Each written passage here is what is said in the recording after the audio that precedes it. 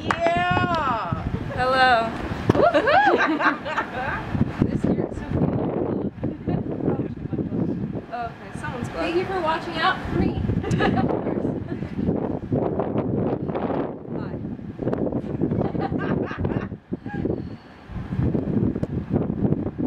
Is flirting cheating?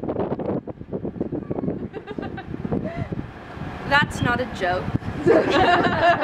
I just want you all to have lovers' quarrels after this. So, I've been sleeping a lot. Like I'll lie down, asleep. I'll be sitting up. No, I'm lying down, and I'm asleep. I'll be eating food. No, I'm wrapped up in my bed like a little burrito, and I'm asleep. It's funny though, because my roommate has like had a really hard time sleeping. She'll like do bedtime yoga, listen to ocean sounds, take melatonin. While I, on the other hand, my entire room will be rumbling because I live above a subway, and I won't notice because I am asleep. Like last week, I was late to work because, you guessed it, I was asleep. and I woke up and I see the time and I was like, I have to get to work in 10 minutes or else they'll like actually see that I'm not there. So I flip out of bed, I shove a bunch of stuff into my bag, I run out the door, I'm in a full sprint down the street. Well, it was really more of like a light jog. I get there, I am panting like I just climbed Mount Everest, I'm bright red, I sit down, I'm like, okay, I'm here. My job is to sit in the back of a classroom and wait for teachers to not know how to use Zoom. I'm a valued member of my team. Me and my roommate are very different in a lot of ways. Like for example, she has famous relatives.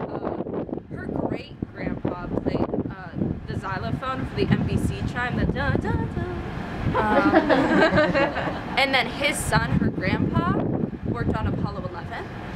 And then I think his brother was the captain of the Intrepid, like the boat.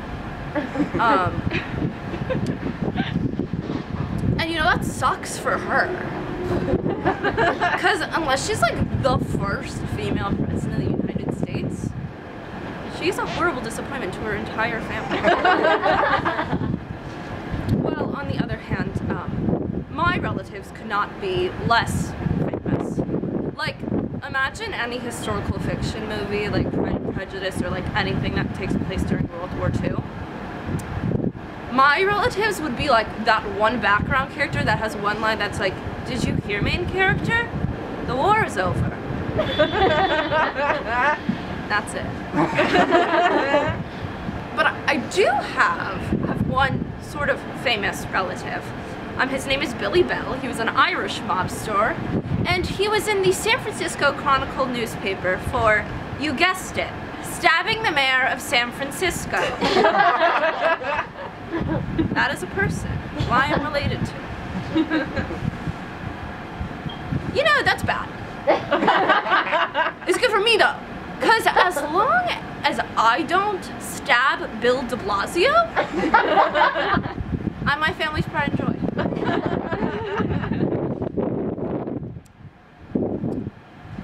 You know, when my mom told me that, I was surprised. I was surprised. Not as surprised as maybe someone else would be, because sometimes my mom will say things and I just simply don't have time to unpack them. Some of my personal favorites, let's see, gosh, there's idle hands are the devil's playground. You can figure that one out for yourself. 2, people break up all the time. That is incredible relationship advice to receive at the ripe age of 11. Speaking of breaking up, is flirting cheating? Third,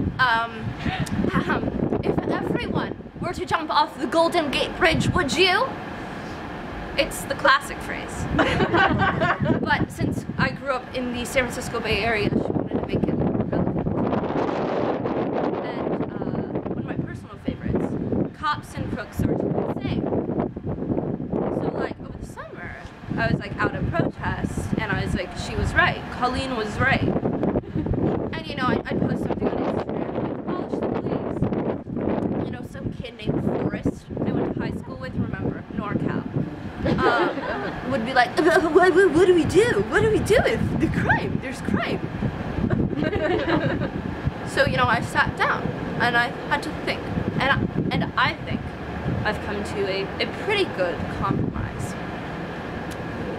We bring back like 1920s detectives that solve crimes with their handlebar mustaches. There's no institution, they're all privatized. And they say things like, I know you killed her because she is your sister, and how do I know that? Because the initials on your handkerchief. Yeah, take that to court. and then like cop shows would be like late night murder mysteries. Not too late, because I will be asleep. Good night.